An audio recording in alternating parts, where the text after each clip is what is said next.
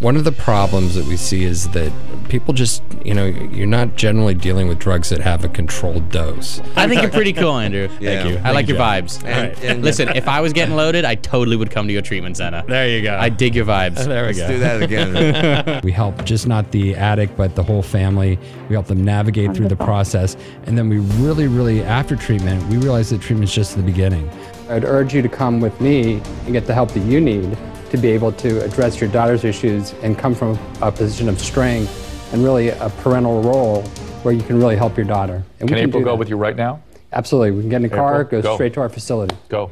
You see multi-general addiction where families believe that excessive use of drugs or alcohol is a normal way of living. I got sober in '68. I got out of the pen '69. So the hardest year for me was getting sober in the pen because everybody knew I got loaded. Everybody knew I dealt drugs. Everybody knew I was a bad guy. And all of a sudden I'm trying to, So it was harder in the joint, and then when I came out, it was like, wow.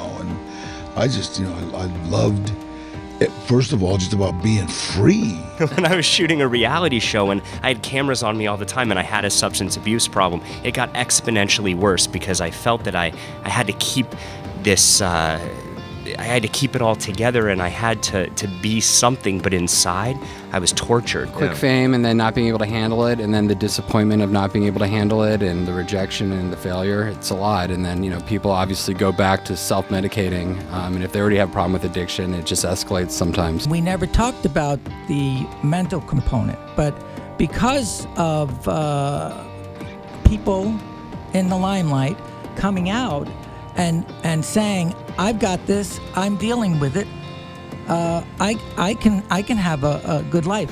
80% of mental disease is fixable. The truth of the matter is that most people don't see the really sort of extreme reactions that people have to long-term or excessive drug addiction. Addiction is a disease, and it's rampant. Can we educate? Can we warn that a lot of people will never be able to control this? Well, first, I think you're absolutely right that most counselors believe that marijuana is the gateway drug. Ironically, I think it's because they overlook the legalization of alcohol and tobacco, which really are truly the largest gateway drugs and cause the most damage in our society. Tricky things with addiction is often you'll see it skips a generation. It's not that it's really skipping a generation, because there are a lot of genetic markers that show that people are predisposed to addiction in a family. There's a lot of addicts that come to for treatment, and most of the trauma we deal with is, their mother left, their father left, they were abandoned, they didn't have any support or resources, there's no one there to help them with their education. So as a treatment professional, in some ways I'm in a little bit of a hard spot, because I don't want them to think that they can just go do whatever they want and there's a quick, easy detox for it to get back off. But the reality is there is that. But I also don't want to punish them for their drug use, which when I'm really trying to help them and give them a life that's sustainable. A lot of people talk about relapse and that their behavior relapses before they relapse. What are some warning signs you could give people that they're not on the right track? You're not talking to another human being.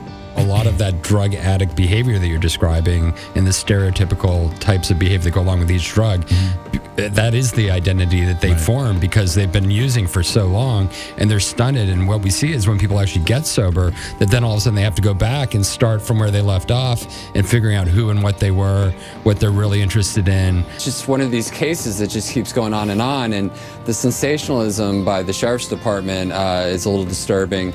Most importantly, I think we need to really understand what happened. Perpetrators' families are ignored in these situations, and we're talking about trying to break a cycle of violence. We have all these things happening in society, and nobody's doing anything about trying to figure out really why these things happen and what we can do about them. They had managed to break the cycle of violent and abusive relationships, but Jim was very stoic and always held all those emotions back. A lot of patients, especially when I worked more just in acute care psychiatric hospitals than in rehabs and the work that I do now, but a lot of people would adopt their diagnosis. So it was very, I thought, dangerous to actually even let people know what they were diagnosed with often, because they would then go, look up what that was, and then they would start adopting the characteristics, or they'd say, oh, because I have borderline personality disorder, it's okay for me to try and stab my spouse. People don't develop these senses of entitlement and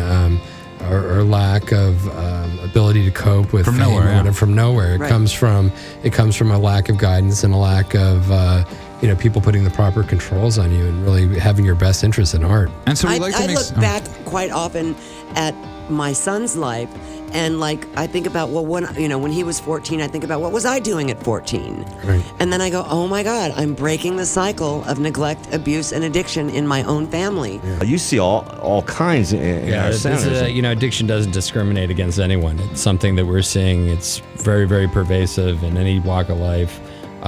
Even poverty even actually doesn't produce that many more alcoholics than wealthy people. That message has to be out there as well, that there is hope for you to represent morally and ethically and intellectually who you are now that you're sober, and have that be of value and give that to other people.